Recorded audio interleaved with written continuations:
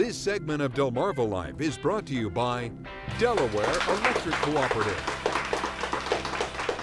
Well, how many times has this happened to you? You hear the thunder, you see the lightning, the winds pick up, then there is that all too familiar sound, pop, and before you know it, your lights go out. We've all been there, done that.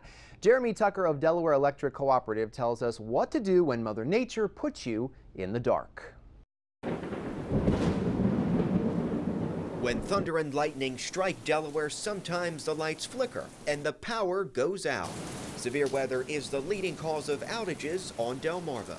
Whenever there's a lightning storm, the wind blows, we have a lot of rain or snow, it stresses the power system and it finds the little tweaks, problems within the power system, and it causes them to go out of power. Good afternoon, Delaware. Once our Delaware Electric Cooperative members call our headquarters in Greenwood, our linemen get to work. They hop in their trucks, turn on the ignition, and drive to wherever members need help. During major outages, this room, DEC's dispatch center, serves as our mission control. From this room, crews are directed to areas where DEC's lines or poles are damaged, and engineers are able to backfeed or redirect power from substations to areas where members don't have electricity.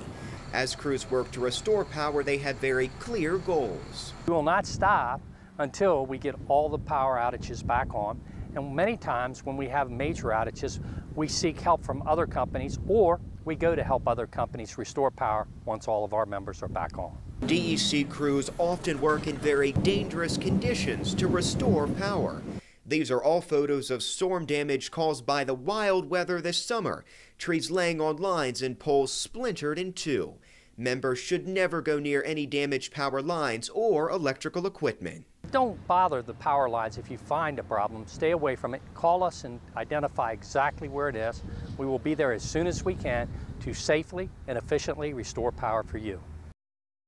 Now, co-op members who experience an outage are urged to call Delaware Electric Cooperative immediately at 855-DEC-9090. You can also find outages updates on their website at delaware.coop. Now, besides the lights, another thing to worry about when the power goes out is the food in your refrigerator and freezer. According to the Center for Disease Control and Prevention, if the power is out for less than 2 hours, your food is safe to eat. Just try and keep both your refrigerator and freezer doors closed. But if your power is out for more than 2 hours, a freezer that is half full will keep food safe for 24 hours. A full freezer will hold food safely for roughly 48 hours. As for your refrigerator, it's recommended that you pack dairy, meat, fish, eggs, and spoilable leftovers in a cooler.